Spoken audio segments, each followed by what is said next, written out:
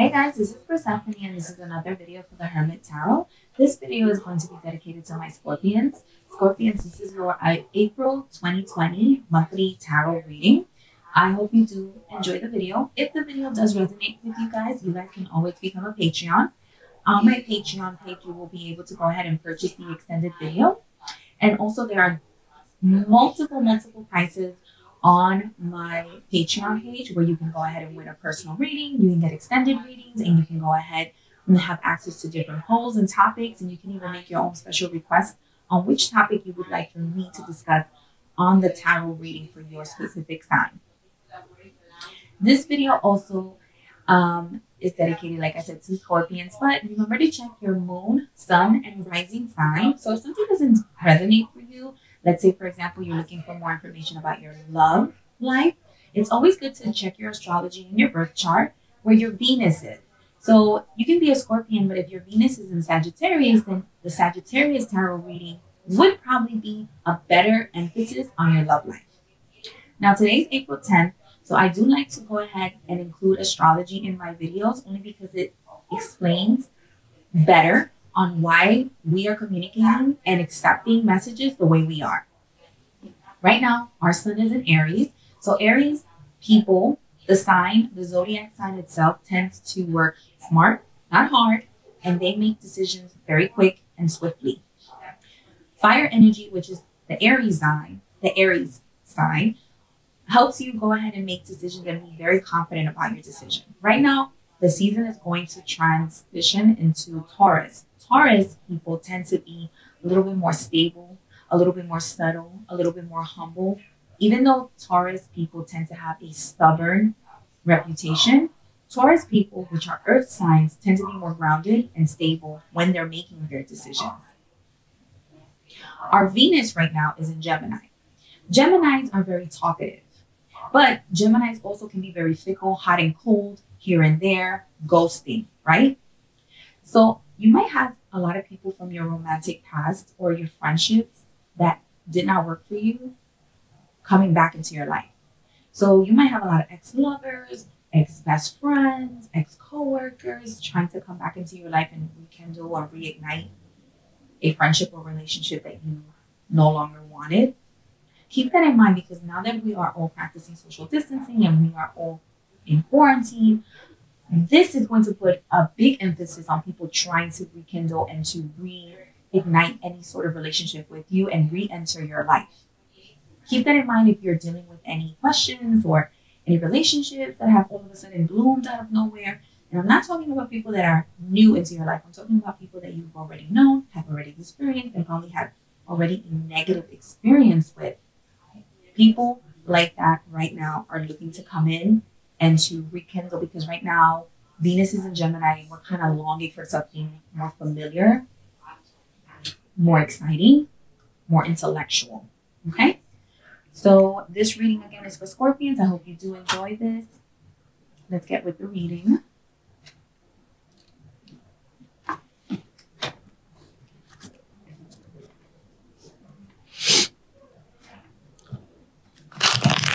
Okay, so let's start with the overall energy of Scorpion. Scorpion, this is your reading for April 2020. Scorpions, general reading. What is your overall energy? Scorpions, what is your overall energy? I have mentioned before that Scorpions are usually the last zodiac sign that I do in my series, only because it takes a lot of energy to read a Scorpion. Scorpions are very intense. Any water sign is intense. So that's like a Scorpion, Cancer, Pisces. But Scorpions just tend to be the kicker. Like, they really drain. So, I'm sorry, Scorpion. Your video is usually like the last one. Okay, so Scorpions, this is your monthly reading for April.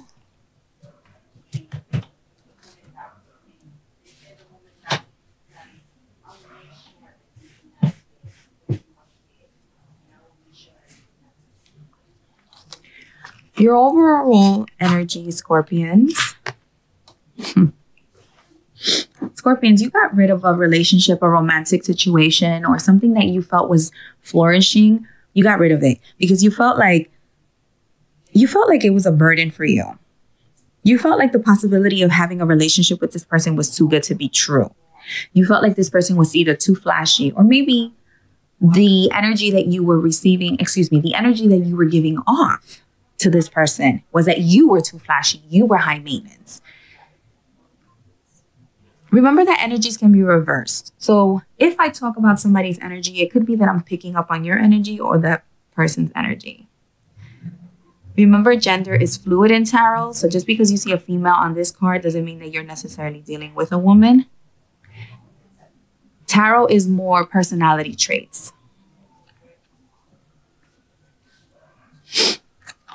That's how you were feeling in the past, Scorpio. You were feeling like the possibility of being with this person. It was easy. It was exciting. I feel like almost out of breath with this person, right? But the reason why this possibility didn't happen was because the Lover's card is reversed. So it could have been that you felt like this was a little bit too good to be true. This person was a little too high maintenance for you. Or again, maybe this person felt towards you that you were being a little high maintenance.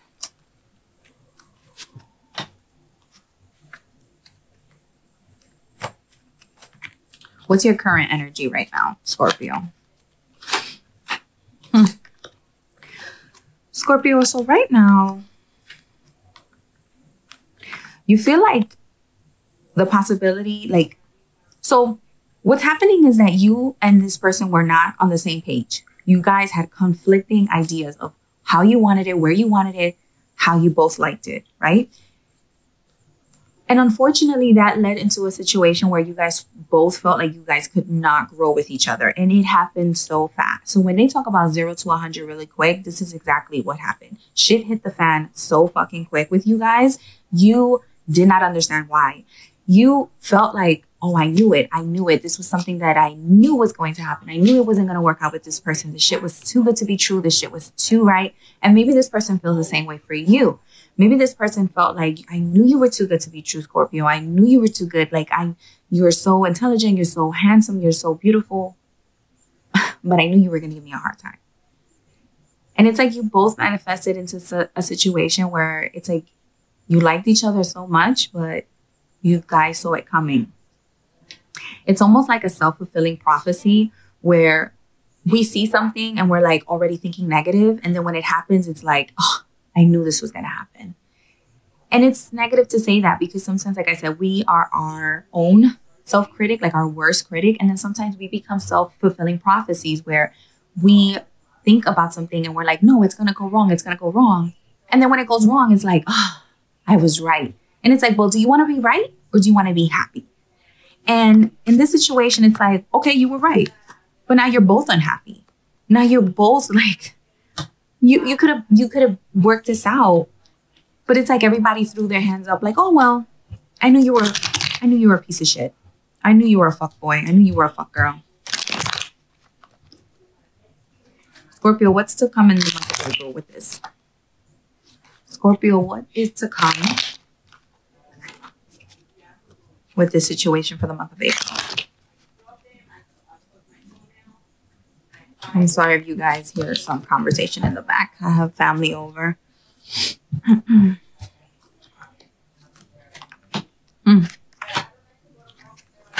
Unfortunately, Scorpio, I don't see this situation getting any better with you guys. This situation left both of you feeling like you both were trapped into a situation where I'm not talking. I'm not going to be the first one to give in. I'm not going to be the first one that lets you know how much I love you, how much I care about you, how much I want you. Because if you do, you're going to take advantage of me, right? This could be you feeling towards them or them feeling towards you. You guys are not communicating. You guys are not talking to each other right now. And no one wants to give in. No one. You both are feeling like, well, I'm not going to be the sucker here. I'm not going to be the chump here. I'm not going to be the one who lets you know how I feel because then I'm going to be the only one standing out there with my heart in my hand.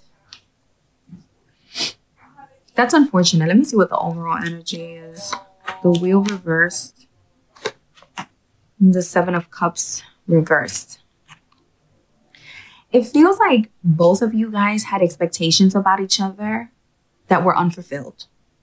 You guys had such high expectations. This seems like a relationship that when you guys first met, it was like intense. It was like, wow, that person's hot, that person's sexy, that person's smart. It's just like everything you do is so perfect. And this could be the energy that they had towards you, Scorpio. It's like, you could do no wrong in this person's eye, right? But then again, that person had insecurities. They had doubt. Like, but this person has to be too good to be true, because there's no fucking way that someone is so magnificent, so magnetizing. Like, you just like are full of sex. Like, you're just everything, right?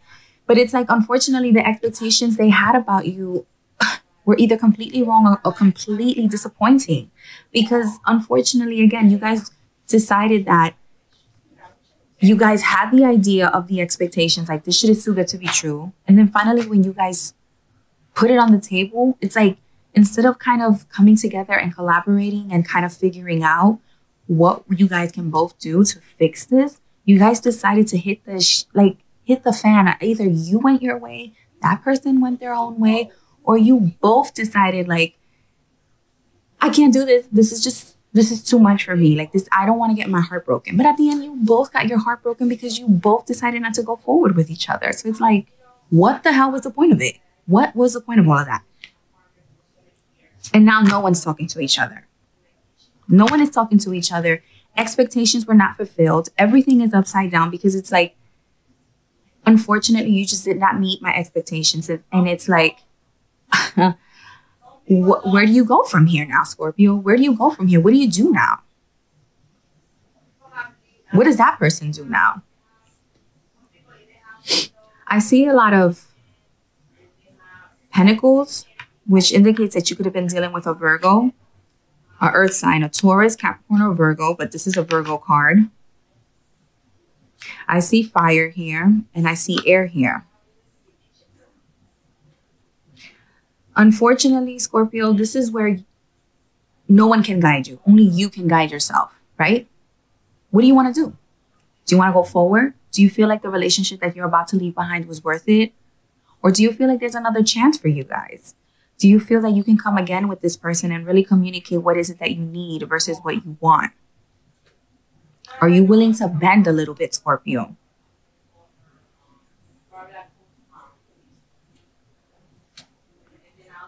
Wow, Scorpio. So, I mean, it seems like this person had very high expectations for you, but it was because they were so attracted to you. They were so into you. But unfortunately, you guys are not hitting the same page. And I wonder if it's because you didn't feel that way for this person. Maybe you felt that they weren't hitting your notes. Maybe you felt that that person was making you feel trapped. Like, oh, I like you, but you're going to trap me. I like you, but you're going to make me feel committed to something that I'm not sure of. I don't think that you're going to fulfill my expectations or my dreams or my fantasy.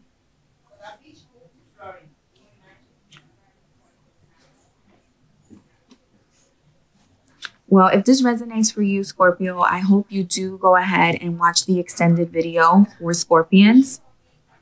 This is going to conclude my YouTube video on Scorpio for the month of April for the tarot reading.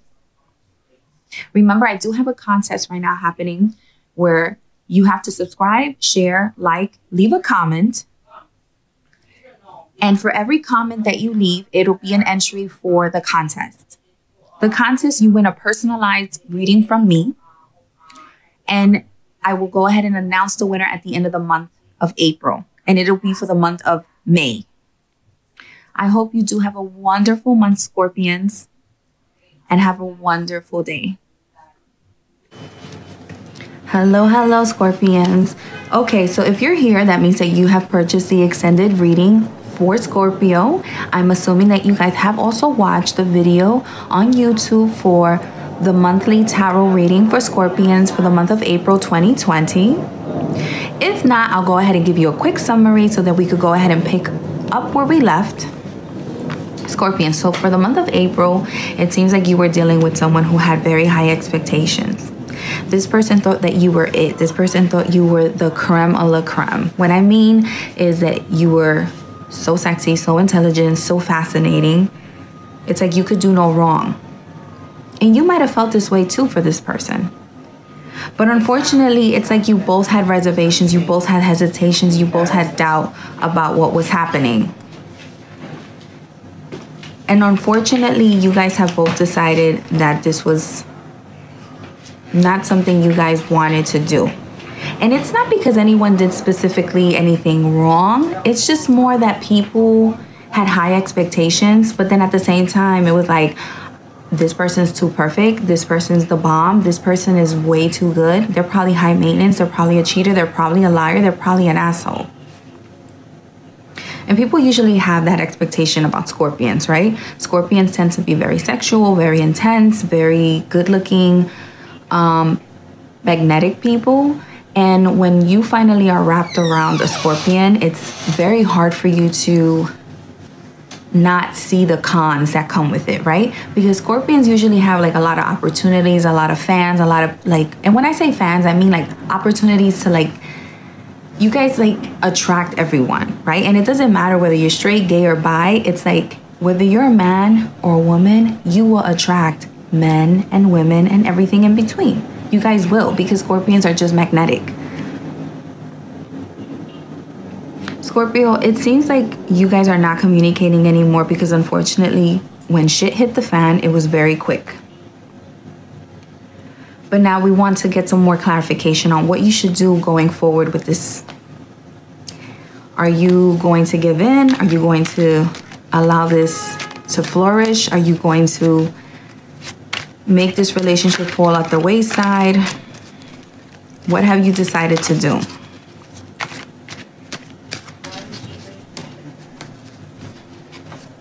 So let's get some clarification, Scorpio, on what you should do next with this.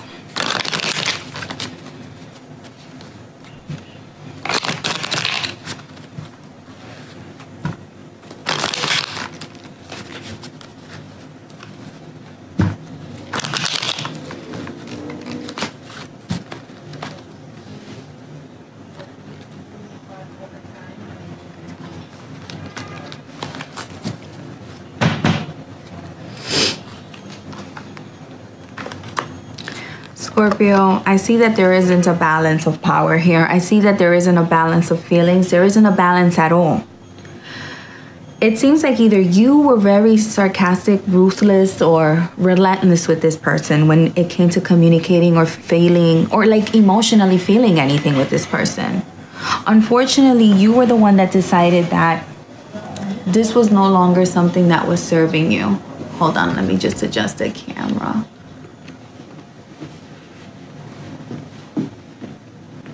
Okay, perfect.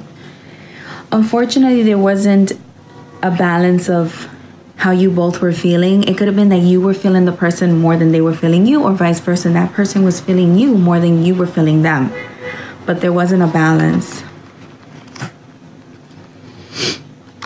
And unfortunately, you guys did not reach that stability that you both were looking for, because it seems like you both are looking for stability. You both are looking for something to fulfill you romantically. But for some reason, you guys have decided that this is not it for you.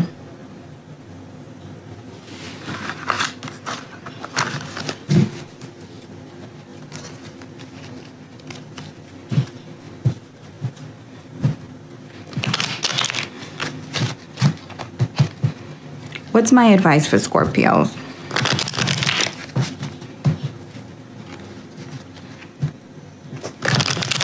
What's my advice for Scorpios for the month of April? What's my advice for Scorpions for the month of April? My advice for Scorpions for the month of April.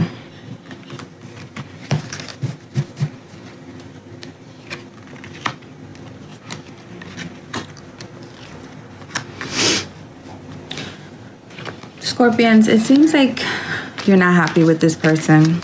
It seems like you were not feeling the way that they were communicating.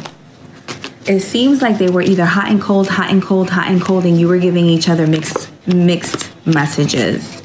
And it caused you to feel like this person was the unstable one.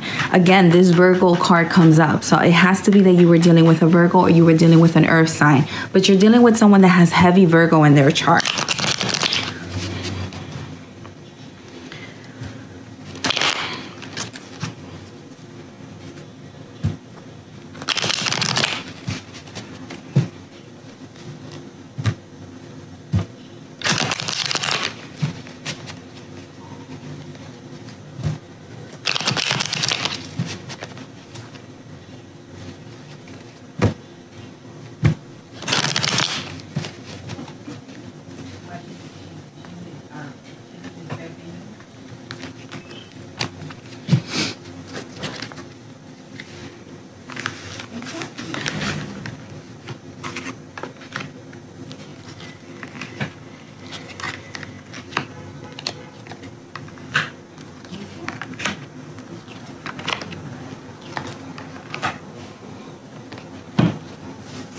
Overall energy. I'm gonna take this. I'm gonna take this one too. So the overall energy for you, Scorpion, you felt like walking away and seeing a different perspective on this was the best thing for you to do. You felt like you were not getting any fulfillment, any enlightenment, any sort of happiness or clarification. So you've walked away. You're looking at it from a different, and you're like, I'm no longer going to engage with you anymore because I've had it with this. Your future energy is that you finally put this to rest.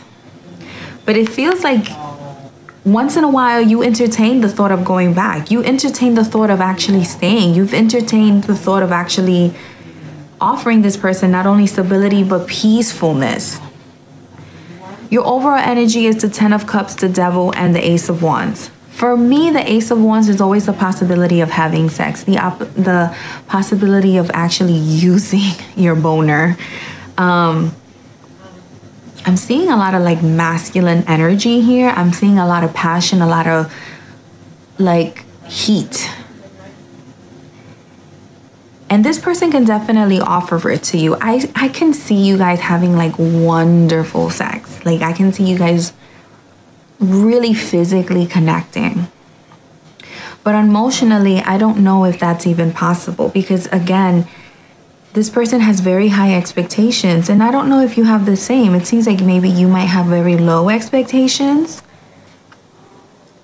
Or it might be that you just don't feel like this is the right situation for you, Scorpio.